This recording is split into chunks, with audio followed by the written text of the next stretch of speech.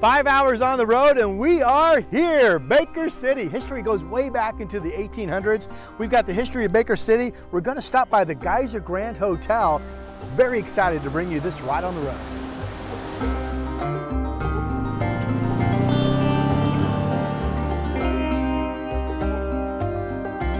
Wow, I'm finally here, the Geiser Grand Hotel. This place is amazing. Barbara? Yes. Hey, I'm Rod. It's so nice to meet you. Thank you for making the trip out. You know, when you say you're going to Baker City, everybody goes, you gotta go to the Geiser Grand Hotel. Thank you. So here we are. So you and your husband walked in when? When it had been closed for a while? Yes, it had been closed to occupancy since the summer of '68 when the cast of the movie Paint Your Wagon stayed here. They got the Hollywood money and said, this is just a fire trap. This is too dangerous for folks to stay here. So we came in July of 1993 at the request of the city to see if we couldn't do something to save it.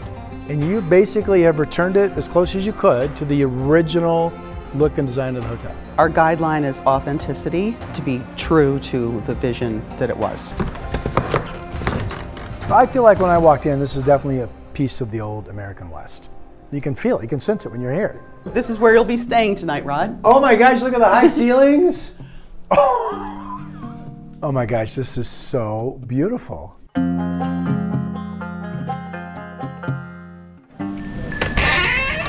That's very cool.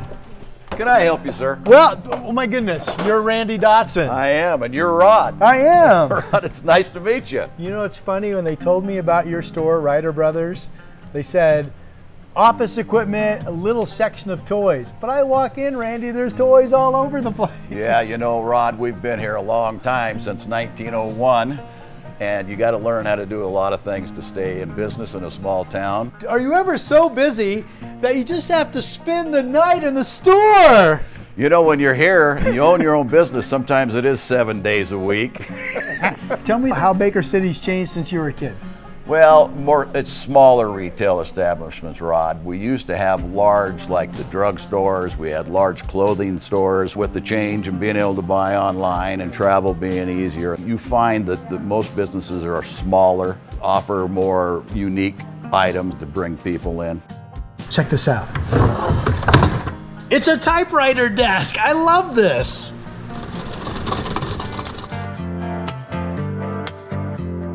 Devin Colton, is it more important that you're the director of the Chamber of Commerce or that you're a hometown girl? You tell me. Probably hometown girl, yes. Devin, what's up with all the different animals and reptiles? So we've got a local artisan here called Art Roamers, and they create all of these animals themselves and they rent them out, or businesses can buy them. So you know all the things to do. What's the best thing to do? Being downtown, checking out all the local galleries and local restaurants. We're the only town in Eastern Oregon that has a distillery, a winery, and a couple breweries within blocks of each other. We're in the Baker Heritage Museum, and the first topic is swimming. 1905 bathing suit, Meyer and Frank, sold for $225 in the Sears and Roebuck catalog. Why are we featuring swimming, Lynn? Because originally this building was built in 1920 as a natatorium, which is an indoor swimming pool. For war, they made wooden truck beds. They boarded over the swimming pool, and then they were supposed to restore it to a pool, and they did not. And then they were going to tear it down and turn it into a parking lot. And the Historical Society said, no, you're not. And then we turned it into a museum in 1982. A big part of history in this area was when the movie Paint Your Wagon came to town. Lee Marvin, Clint Eastwood, Gene Seberg. I remember this, it was a huge big-time Western hit. So we bump into Larry, who's a volunteer here, and you actually helped build the town that Hollywood built, is that right? Yes, I was with a crew of carpenters from Hollywood, and I was a construction laborer. You had lunch with Lee Marvin? Well, he came up to me and said, let's have lunch. And I said, no, I'm not supposed to do that. And after the third time, I said, well, yeah, let's have lunch. So you just had lunch? Just had lunch at the set. Okay, that's cool enough, Larry. Are you ready? A little Rod on the Road extra. We snuck out of Baker City. Eric says we have to go to Haynes to try the steak. Okay, check out the wagon. Has to be a good sign. Nothing like cowboy country in Baker County. So good.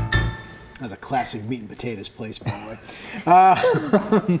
Yeah, you asked me during the, well, after you've done Baker City, you've seen the little shops, and you've had maybe a pint, what do you do? I will tell you, a lot of people live there for the same reason a lot of people live over in the Bend area.